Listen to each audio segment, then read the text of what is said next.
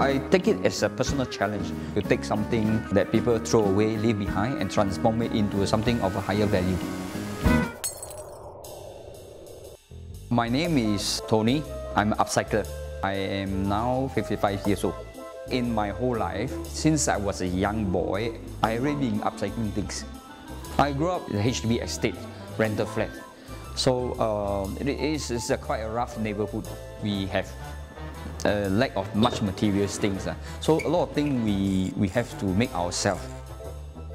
One that I can remember is we use bicycle wheel with metal chain and then hook onto the ceiling. That we use it for hanging our clothes because we don't have wardrobe, we don't have anything to hang our clothes.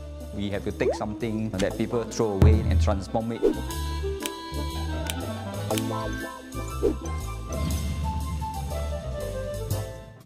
I did my first cut of glass using very crude method of which I have made together with pellets wood. I call it a living picture.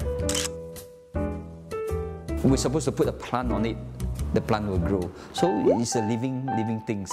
That is my first upcycling project that I did.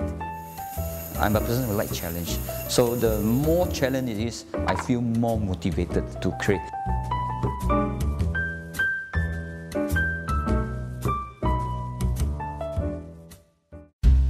Every morning I go to the beach. So that's where I find a lot of discarded things. For example, dripwoods, beer bottle that people throw around, and some other things that I gathered.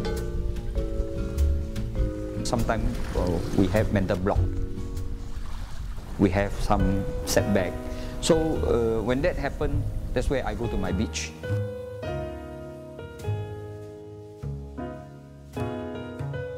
I just think of nothing and just look at the nature, and then eventually the mind relax, and then you see from the nature we gain inspiration on how things are being created. Sometimes it defies logic, so it gives me a lot of ideas, Actually, I am already retired, okay? But my retire is not R-E-T-I-R-E, not retired. I'm retired. I mean to say that, well, I'm 55 years old. So I run my trip half my life. So I'm retiring my boots to go at a different pace. I'm still going, but it's just a different pace.